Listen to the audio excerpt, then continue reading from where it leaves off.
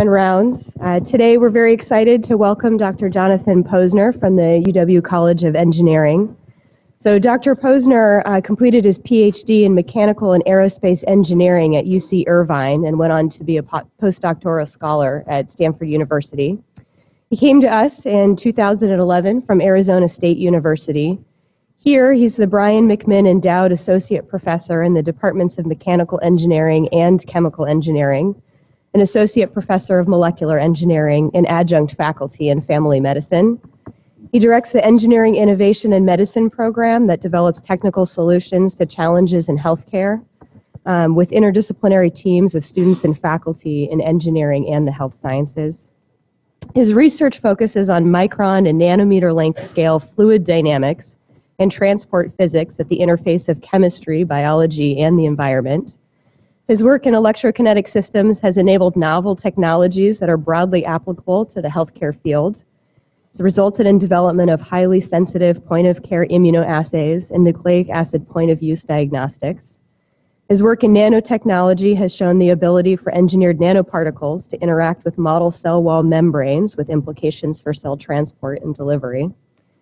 He has been involved with the development of a novel airway device for use in neonates, a football helmet designed to reduce traumatic brain injury, and the multidisciplinary development of natural draft clean cook stoves and the use of fuel cells as a source of cost-effective potable water. And none of that is impressive at all. He is the recipient of numerous awards, the titles of which indicate his early promise and position at the frontier of science, technology, and healthcare. He is the recipient of the National Science Foundation Career Award, which is the highest honor bestowed by the U.S. government on outstanding scientists and engineers beginning their independent careers.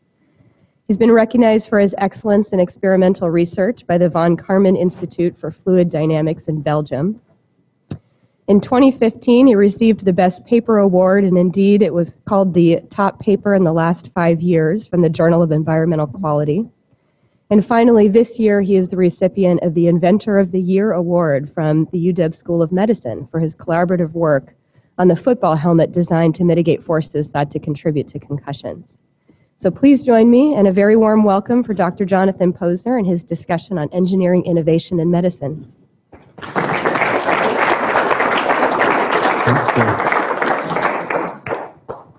Is this, can you hear me? Thank you for that very warm welcome, and I normally don't get to hear about myself that way, and so you did a very nice job. I guess you don't get to hear from engineers very often, and I will try to talk about our work at the interface of medicine and engineering, and I will do my very best to not act like I'm educating you on medical problems, but just use the information that I have to drive the work that we've done.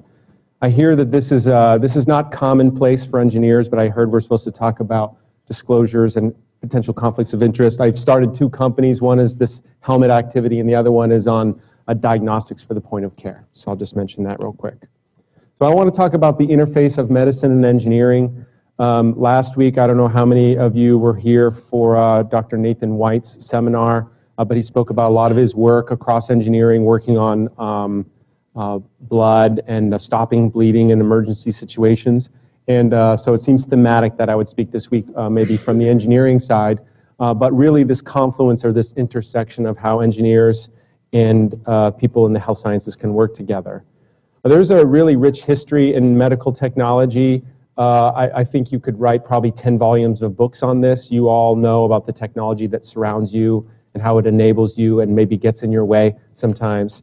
But the first sort of record I could find of a medical technology was this almost 1000 BC, this Egyptian prosthetic toe. There may be better references, but that's actually quite a beautiful prosthetic toe. And the reading that I could find on it said that wasn't actually very functional for replacing, balance or being able to stand, but was more for aesthetics. The stethoscope was something that probably that you've all used daily. Came about by René Laennec in 1815. It started off with this little wooden tube. Basically, it's almost like a rolled-up poster. In 1841, the first operation using anesthetic, which of course makes surgical procedures so much more comfortable. The X-ray in 1895 by a German physicist, Wilhelm Röntgen. And I think this is a picture of his wife's hand, is my understanding, and he won the very first Nobel Prize in physics for his work in X-ray. In 1943, Wilhelm Kolff, who was a Dutch physician, was the first one to do dialysis. These are washing machine parts and parts from tin cans. So very crude. And this, I believe, was done in the Netherlands under Nazi occupation. But this didn't really make dialysis practical. It wasn't until just a few years later that here at UW, Wayne Quinton, who was an engineer of sorts, but working in the School of Medicine, again with building Scribner, created the first shunt. And this made access to dialysis possible. And then they started, I believe, the very first commercial or outpatient dialysis facility ever here in Seattle, which is in the location of that travel lodge, is my understanding, right across the street from U Village, which is still there, I guess the basement of the travel lodge. So, this also brings to the point that we have a tremendous amount of medical device innovation here at UW, a very rich history of that in ultrasound and dialysis and many other areas. And so some of the work that I'm going to talk about today is about how we can systematically energize and catalyze more of that type of innovation and do it at the faculty level, but also at the student level, so that we can continue to innovate and be leaders in the area of innovative technology for medicine and health sciences. So the Engineering Innovation in Medicine program is an academic program. It works with faculty and students. Sort of part of our mantra is that students are the university's best asset and the most creative asset, and one that's continuously rejuvenated with new classes and new energy. And so basically what we do in this program is we try to translate a clinical challenge that's provided by you, the clinician, and we try to innovate a working prototype solution. It could be a process, it could be some type of computer application with a team of engineering students, and we do all of this in 8 months. We also form a team of folks like you, clinicians, engineering students, faculty, and it can include some key patients, other folks in the health sciences, and the allied health professionals, regulatory consultants, hospital administrators. Part of what we're saying is that to solve these problems, you can't just ask one person, what's your problem, and here's the solution. You have to look at the full piece of how it's going to be regulated, how it's going to be paid for, who's going to be the benefited, and how it's going to benefit them. You as faculty, if you get involved, you get to learn all about the medical device process and learn about medical entrepreneurship or medical technology entrepreneurship, regulatory, benchmarking of looking at other devices, create intellectual property, understanding how to get these things funded. And my experience is that a tremendous number of clinicians are interested in this. A lot of them sort of have engineering backgrounds or have frustrations of how things are not working right. So we have a very energetic audience of clinicians that we work with. And it's really a first step to creating something new, to generate patents, to create preliminary data for publications, for grant applications, and then some spin-out companies that we've also had. So, of course, I didn't create this program on my own. The chair of mechanical engineering has been tremendously supportive. He's not here on this slide here, Per Reinhall. And the folks that really have gotten this work done, I'll mention Kat Steele. She's a new assistant professor in mechanical engineering. Her research is in biomechanics. She's a tremendously intelligent and creative person. She spent a lot of time at Stanford in the design school there and working on biodesign projects. And she's brought a lot of new ideas and new energy to the program. Keith Chan was an undergraduate in engineering and has advanced degrees from Stanford in engineering, worked in medical device companies for about a decade, and then went back and got his MD and now is a fellow in interventional radiology. He also spent time at Stanford in the D School in biodesign, and so that he comes to us and brings really all the perspectives of medical devices, working as a clinician, connections to the med school. And then Professor John Liu, who's an associate professor in mechanical engineering, came to us just a couple of years ago, and his research is in a point-of-care diagnostics for cancer using handheld optical probes and molecular dyes.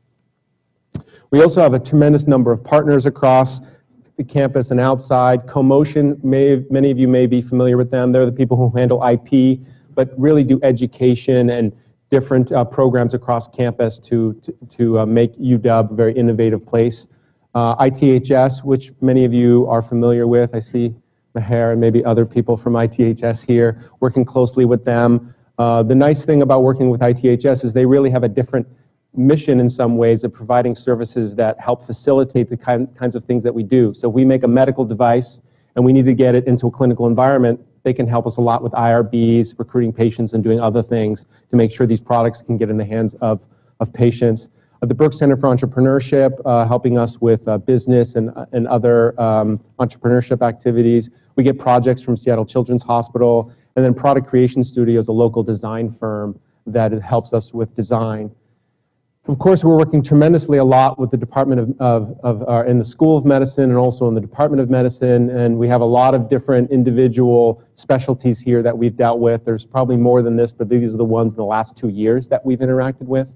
Also, we have projects from the School of Nursing and Dentistry. So we really engage a lot of folks around campus.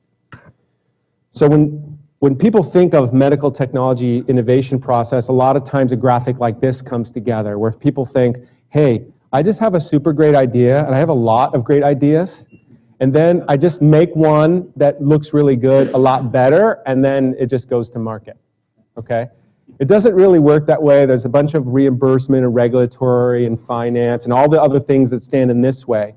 But I'm going to spend most of my time talking about the other side of this plot right here, which is this gather, generates, design objectives part, which is basically outside of this sort of innovation funnel.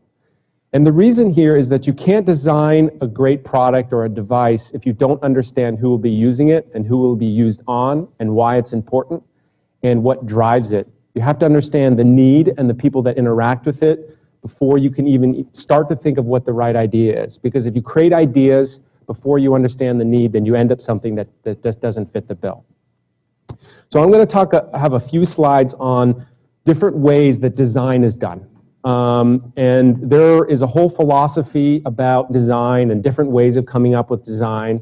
And there's a whole department here, the Human-Centered Design and Engineering Department, that creates new methods for design, that actually teaches this and practices design. But I'm going to talk about just 3 ways here. So one is called the active insight.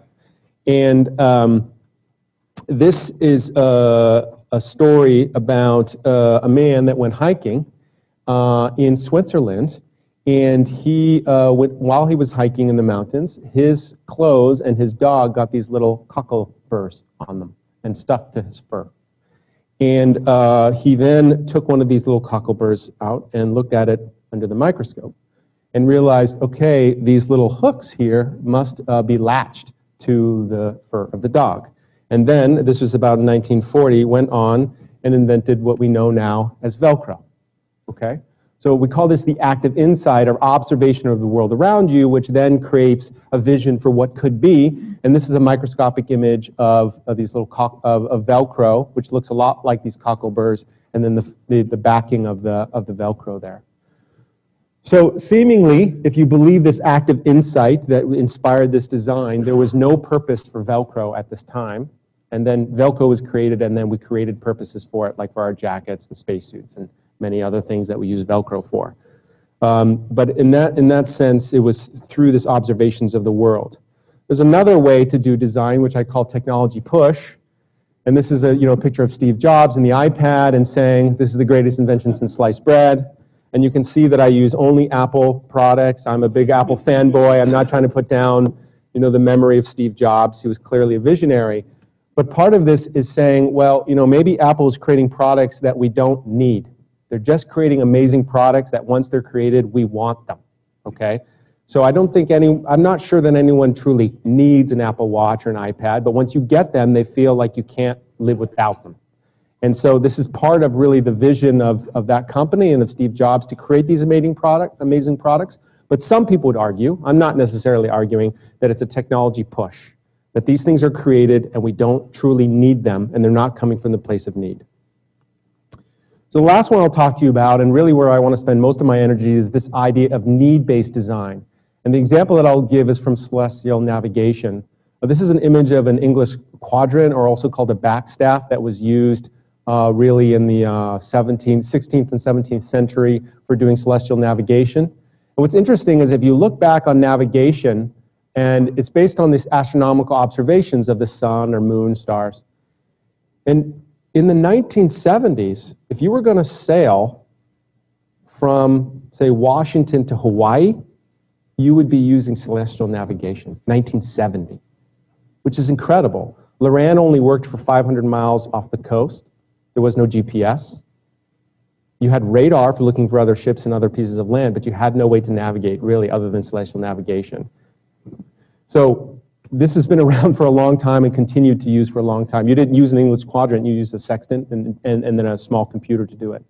But back in the 16th, 17th centuries, the latitude was determined by this backstaff, and it was used to measure the altitude of the celestial body, and then you determine longitude by what's called dead reckoning. And I always thought dead reckoning had this name because basically it was so inaccurate that you'd probably be dead.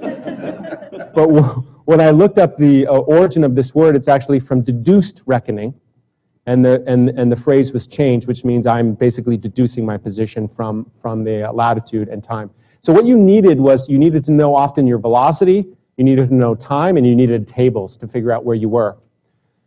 And then there's this quote, which is, nothing is so much wanted and desired at sea as the discovery of longitude for the safety and quickness of voyages, the preservation of ships, and the lives of men. Because lots of people died crashing into things when they didn't really understand their longitude. And the problem here is that you can't accurately estimate the time, and if you don't know the time, then you can't figure out what your position is. And so time was incredibly important. In 1714, there was a longitudinal act, which was an act of parliament. They gave 20,000 pounds out for a solution, which could find the longitude within ½ degree, which is equivalent to 2 minutes of time. And so this is the actual original scroll here of the act. And the accurate pendulum clocks, of course, existed, but they didn't work at sea because of the changes in temperature and humidity and the rocking of the boat and other things. And so John Harrison was a carpenter and who worked on clocks in his spare time, and he developed a series of marine chronometers from 1730 to 1771, with the first voyage being in 1736 on a clock called the H1, and this was his original clock. I think this is a picture from a museum in the UK. And then his final design, which is H4, which was basically used for decades or on ships really around the world. And so when I see need-based design, I'm saying people are dying, people are getting lost, they're wasting time and energy, and they need a better way to figure out where they are. And so they put out this prize, and someone made a great clock. So this is need-based design. And it brought the whole country together to try to create this clock. So very different than the active insight or a technology push. Didn't make a clock that would work on ships and then try to sell it to every ship captain. Okay, it's a very different perspective. So this very famous quote by Henry Ford, if I asked my customers what they wanted, they would have said a faster horse. So, I mean, it's true that when you ask people what they want, they generally have a very limited vision of what's possible. And so there's an actual science and a tremendous amount of energy that we spend trying to talk to you all as clinicians and administrators and patients to figure out not what you want, but what you need. And in our class, we often ask people, what is your challenge?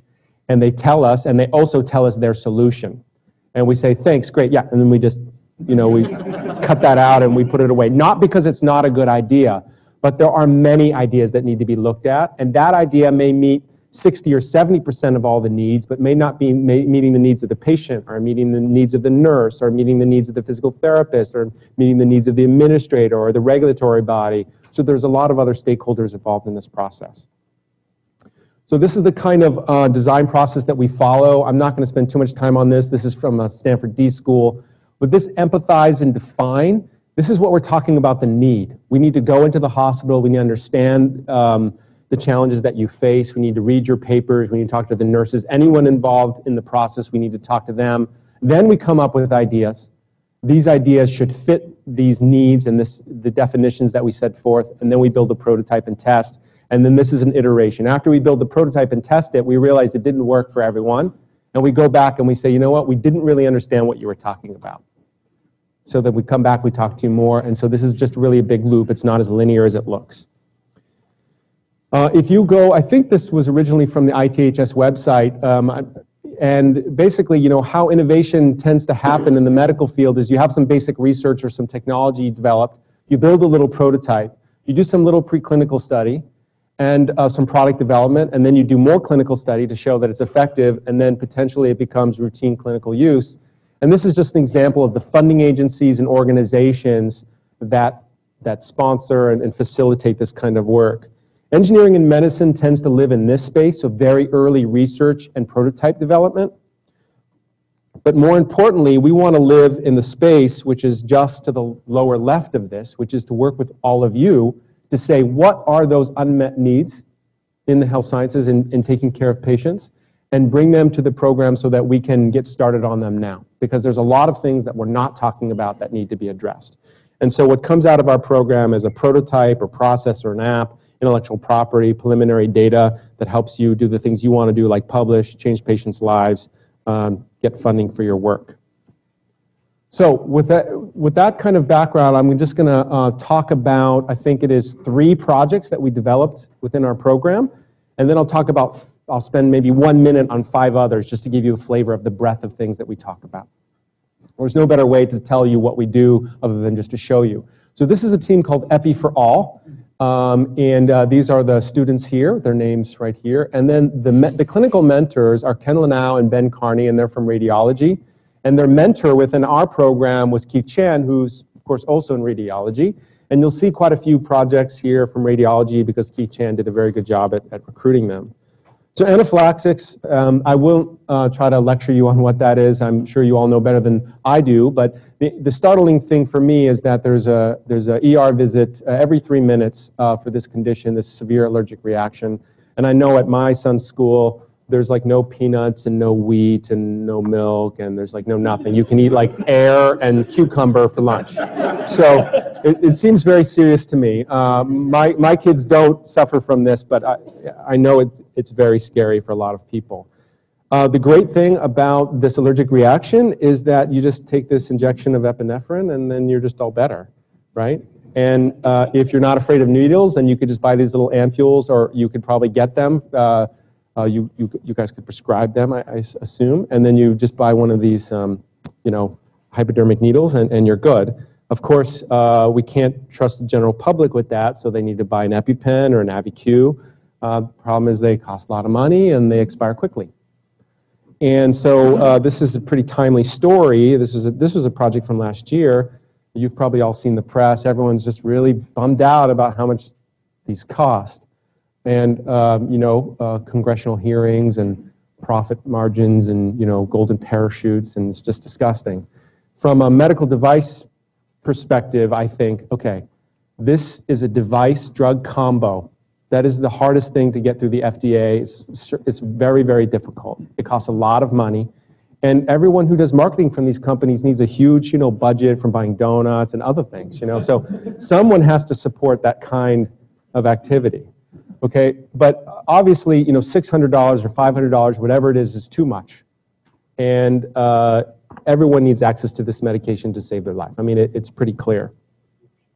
So what we came up with is a need statement, and this is incredibly important in our process, which is a single sentence which tries to define what the quintessential problem is that we're trying to solve. Of course, there's other information that goes along with this, but let's see how this does. A way to address anaphylaxis by distributing an affordable auto-injector that accommodates available glass ampules so that deaths and serious injuries can be prevented. Okay? So the key insight here that this team made was that epinephrine is a pretty robust medication that you can get in glass ampules across the globe. It's relatively cheap, and if you have to replace it, it's just a few dollars. So it's not a big deal to get epinephrine. The problem is, how do you get it in your body in a reasonable way? And so the key insight they had was, well, we'll just have a glass ampule, and we'll just stick it in a device.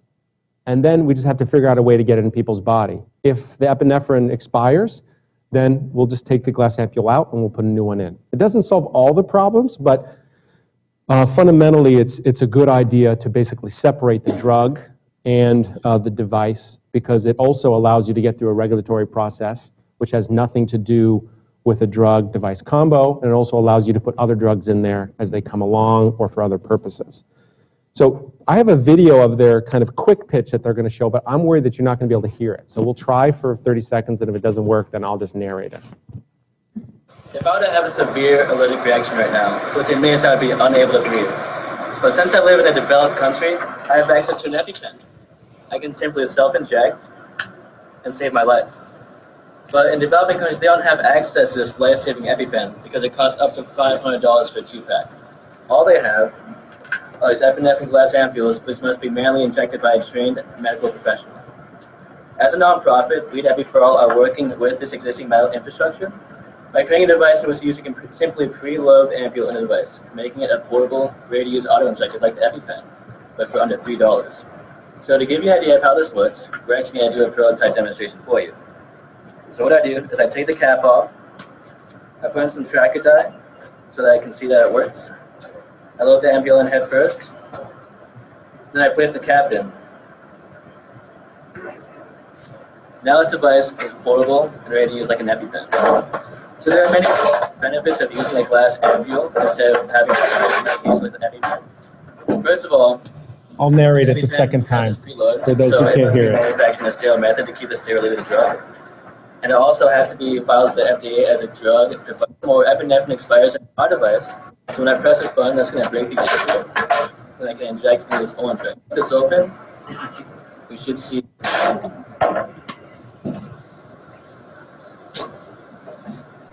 So when I cut this open, we should see some green dye.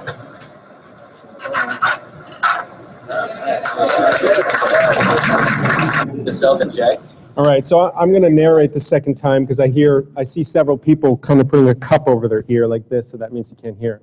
So basically, this is the team of these 4 students, and they created that white prototype that you see.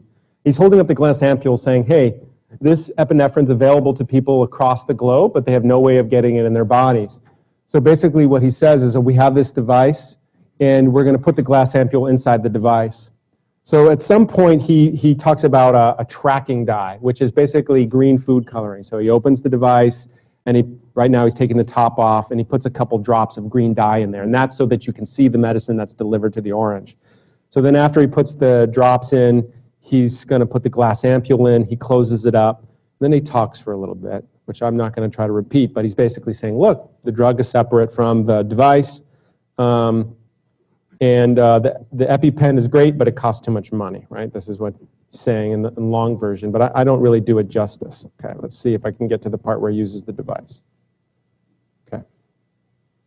So he presses one button. That first button breaks the glass ampule. Then he uses it like an injector pen, which he presses down, which makes the needle come out.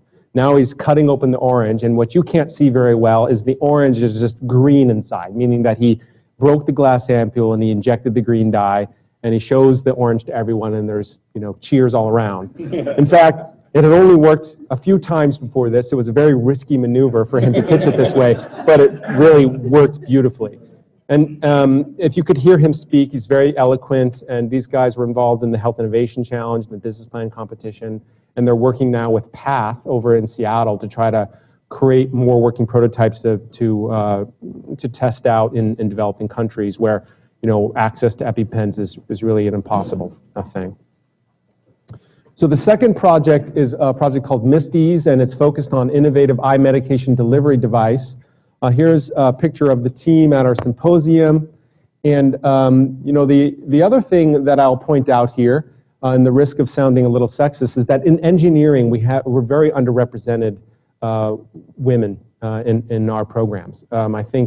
We have, 20% of women enrolled in our classes. I know in medicine the gender equity is much better, at least from my personal experience it seems better. I don't know the numbers. But about 6 of our 8 teams were led by very strong and powerful and intelligent and creative women. And I think this field of melding health and engineering is very interesting and attractive to women who are studying engineering, and has really empowered our program. This next project is led by Joanne Wen, who's in ophthalmology, and then I helped this team from an engineering perspective. So glaucoma, again, you probably know a lot more than I do, but just a few facts here. It affects 60 million people globally, 4 million in North America, second highest cause of irreversible blindness.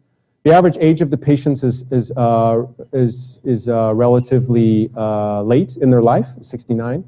And 86% of the patients, they give them their own medications to themselves. And 80% of these patients are really unable to properly administer the medications independently, which means that they're not getting medicine they need.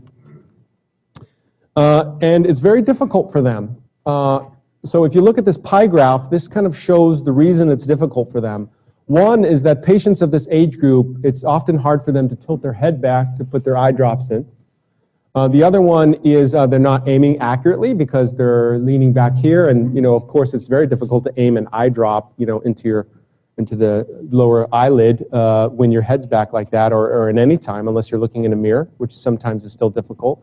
16% don't pull their eyelid down, 13% touch the eyedropper to their eye, 10% have shaking hands, some are blinking, unable to open the bottle cap. So there's a whole host of reasons why they're unable to deliver their eye medication. 20% of the patients were unable to administer it without using a lot of excess medication, which would require them to buy more medication, which they have to go back and they get their prescription or talk to their pharmacist about why it was wasted, it ran out early. So it's a complicated thing going on. 78% of patients from this one study said they want a device to help them. And you end up in wasted medication and poor adherence and needing additional care. If you go online and you look for, eye drop assistance devices, you'll see lots of stuff. You'll see Simply Touch, where you put the drop of medication on this little stick and then touch it to your eye and throw it away. The auto squeeze, which basically helps you squeeze the bottle and do somewhat of an alignment to the eye. The drop-in, which is almost like glasses for an eyedropper, okay, where you put it on the bridge of your nose. And then these disposable spray caps, which is like spraying, a cleanser on your glasses or something, and you do that and you use 10 times as much medication and you basically spray your whole face, okay?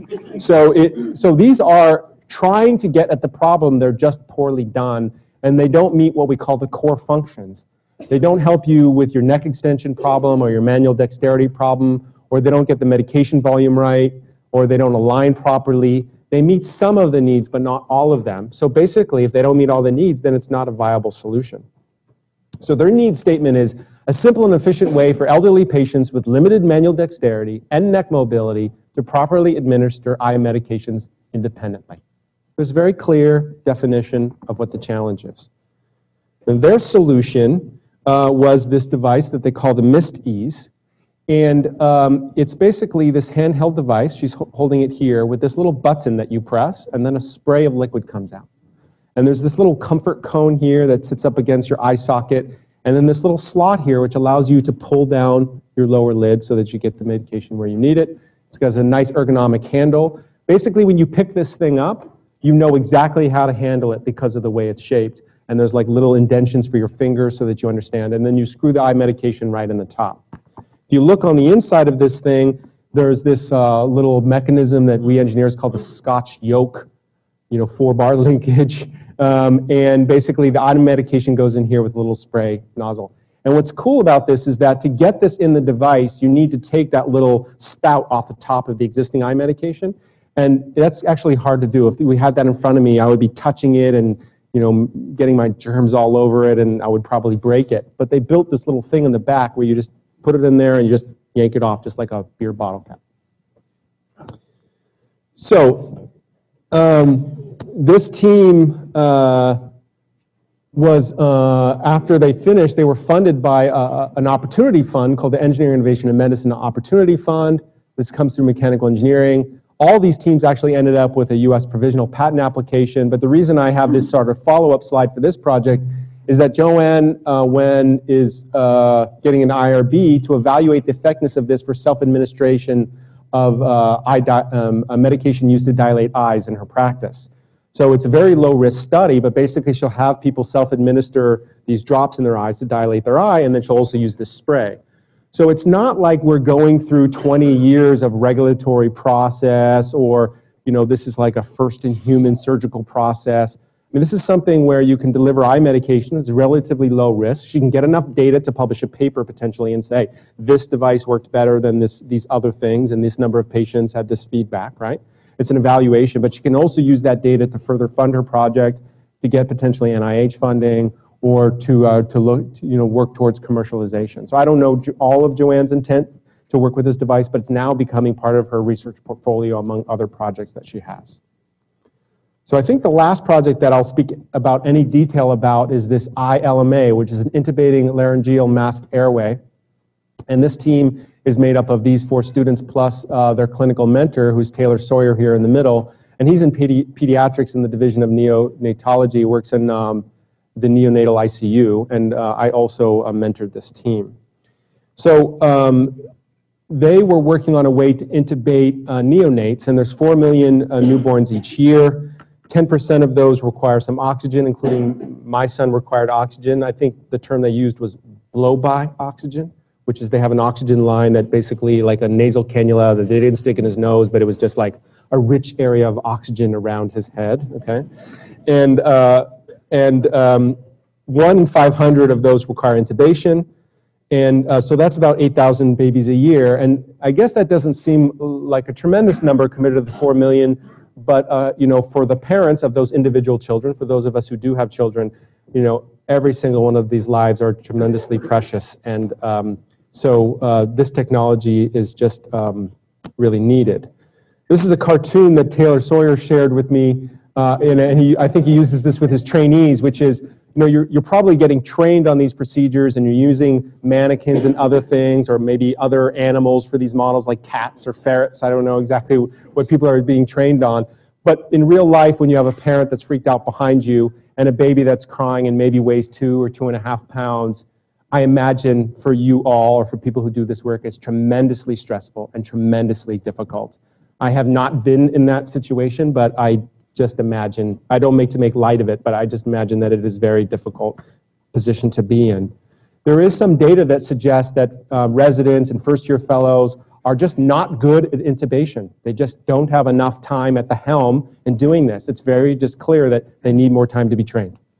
And the very best trained folks, respiratory therapists or attending, have much better rates, but as a parent, I'm not really interested in having the clinician stand in front of me and say, I need to intubate your child. There's like a 50% chance that I'm going to get this right on the first time, right? I mean, we need the rates to be higher, is my understanding, or that's what Taylor tells us. So what's the difficulty in intubating? Well, the success rates are 20% in residents and 70% for highly trained specialists. Severe oxygen desaturations occur over 50% of the time, which often result in cardiac arrest. And then repeated attempts of intubation. If you don't get it right the first time, you have to try again, of course, and then that can create all sorts of damage that I outline here. So there's another device called an LMA, and they're available for PEDS patients, but what Taylor says is they're not a secure airway, which means, fine, we can use it to oxygenate the child and bring their oxygen levels up, but then we're still going to have to pull it out and intubate. So it doesn't really get rid of the problem of intubating. So the need statement for this is a method for safely and consistently intubating neonates, resulting in a secure and long-term airway, okay, which basically takes out the LMA for consideration, for the most part. So the key insight that this team made was that if given more time, so the black is shown with a requirement that you have to do it under 40 seconds, and if they had more time, their success rates went up dramatically.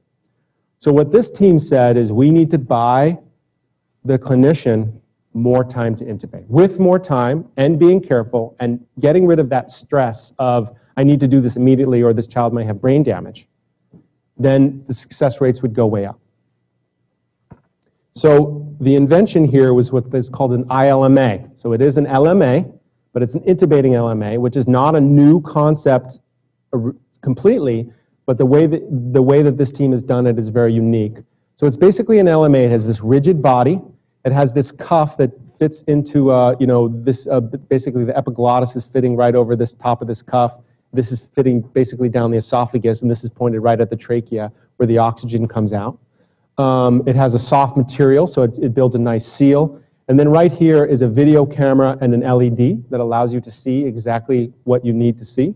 And then this track right here is really the tremendously unique part. It's called the endotracheal tube track. And basically the endotracheal tube fits right down this track and allows you to intubate.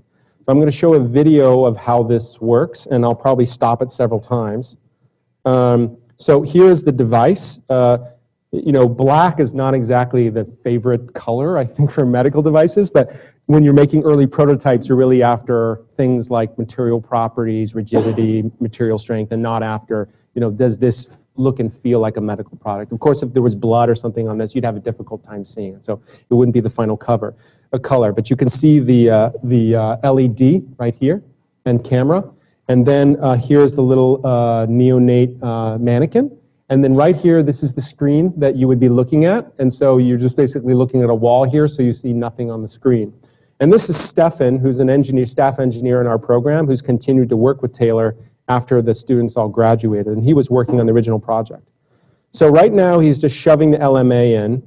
And if you see, already on the camera, you can see the trachea, right? So I imagine in this situation, you'd like to know, is anything obstructed? Is there a narrowing? Does everything look clear? Is there blood? So you have a nice view of the airway here. Now, at this point, you have an LMA in there. You can just put the bag over it and pump oxygen in if you wanted. So now the oxygen saturation level would come up, and everyone's feeling like, okay, this baby's getting plenty of oxygen. Okay, so now that takes the stress off. It's not a secure airway, but the baby's receiving oxygen. And then after, let's say the baby is slightly stabilized, then you would intubate in this way, where you slide the intubation tube down, and you saw, I don't know if you saw it, but the intubation tube went straight into the trachea. Now, not much alignment, I'll back up a little bit more, not much alignment was required, okay? He has this pretty well set up for the mannequin, okay? But of course, the physiology and the size of babies and everything changes. So the real truth here is that if you were able to intubate quickly for a child and it just went straight in, then you're done. If not, at least you have visual access to say, did it go in? Do I need to tweak this thing up or down or move their head or, you know, adjust their neck at all to get this thing in? So I'll show you this video one more time, but this is where he bags, and then you can see the chest is moving there, and he has his hand on there to make sure the chest is moving.